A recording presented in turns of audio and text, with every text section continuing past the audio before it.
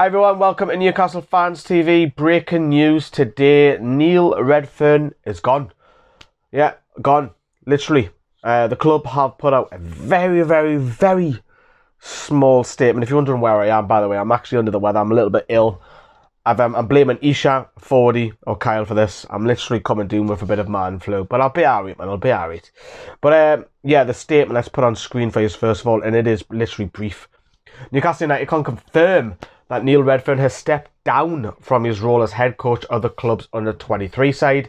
He's officially took up the position in June and assisted Ben Dawson during the first team's pre-season trip to China in July. The club would like to thank Neil for his services and wishes him well for the future. So very brief. Now the report coming out is that the club played last night, which is Monday, against Aston Villa, where they got beat. Lejeune played, more on him in a second. And there was a report going around that Neil Redfearn wasn't there. And we obviously, with us, the lads, were chatting in the main chat, trying to find the news out. And the reports by the local and national, I must stress, saying that Redfearn wasn't part of the team that went down to a last-minute defeat last night at Villa Park. So, the saying, a couple of reports are saying that the assistant, he's fell out with the assistant or one of the coaches at the club, and Redfearn's had enough and decided that's it for me, I'm walking out. Now, Redfearn's had this reputation of, first of all, not being at clubs very long. You talk about his clubs, you talk about Leeds, you talk about Liverpool women, you talk about the under-23s assistant Ben Dawson last season, and now this season he doesn't stick around long.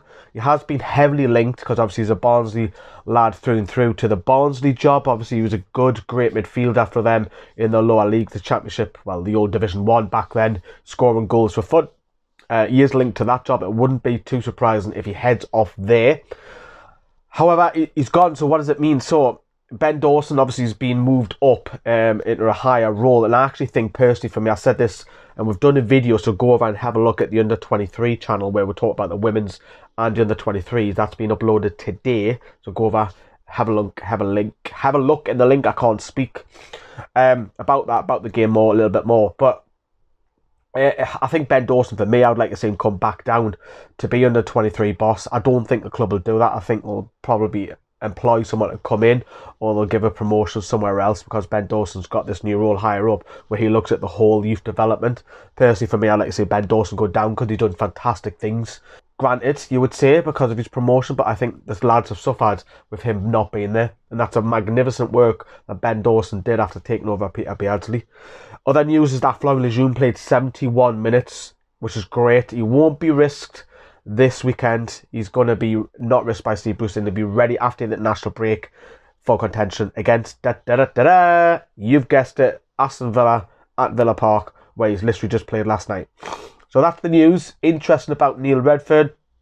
Of course, coming up in the next couple of days, we've got the big Mammoth preview as well. Johnny's going to be presenting that.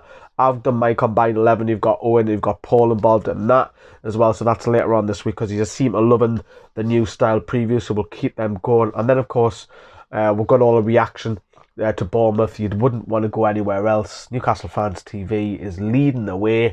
But head over to the under-23 channel where there's a video there. Ta-ra, everyone. Bye-bye.